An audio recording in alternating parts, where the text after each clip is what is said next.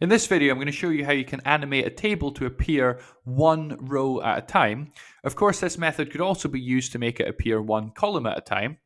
But unfortunately, PowerPoint doesn't make this particularly easy to do. But what I'm going to do today is show you a step-by-step method and try and explain it really clearly, showing you how you can actually make PowerPoint do this.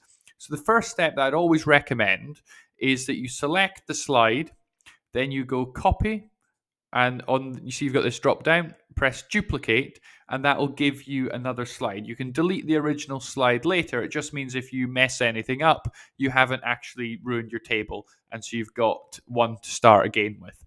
Now what you need to do is select the entire table. So I've now selected the whole table.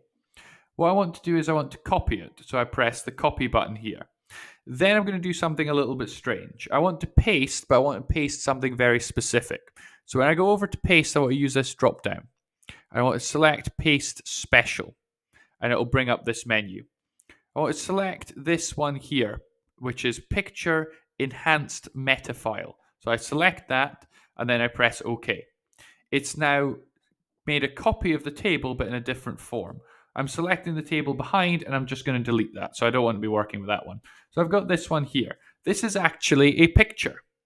So if I go to the top ribbon here, I've got picture format. I'm going to select picture format. And then what I want to do is I want to ungroup it. So I go to the arrange bit here, and then I can see group. Select the drop down and then press ungroup.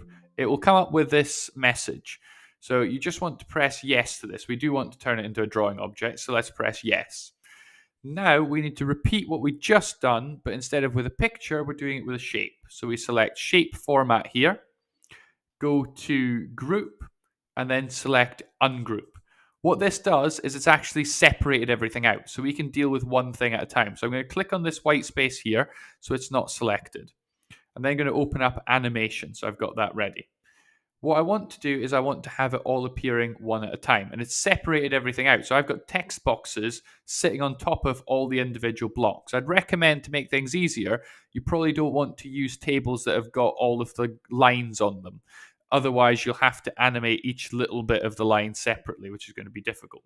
So what I'm going to do is I'm going to select here, that's selecting the outside, and then I'm going to hold down Shift, select Title 1, then I'm going to select the box here, and then select Title 2. So I've basically selected each individual thing.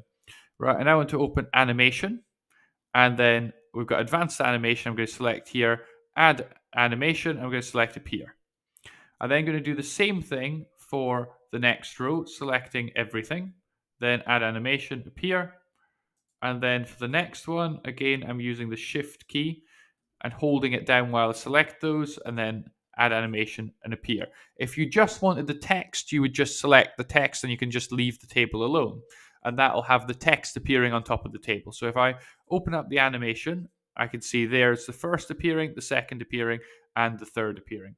What's also sometimes quite useful to do is if you open up animation pane, you can see exactly what's happening, and you can drag things around and change things just to get it exactly as you want it. So I hope this video was helpful to you and it makes sense how you can animate the table step by step. If it was helpful, please like and subscribe below. And finally, thank you very much for watching.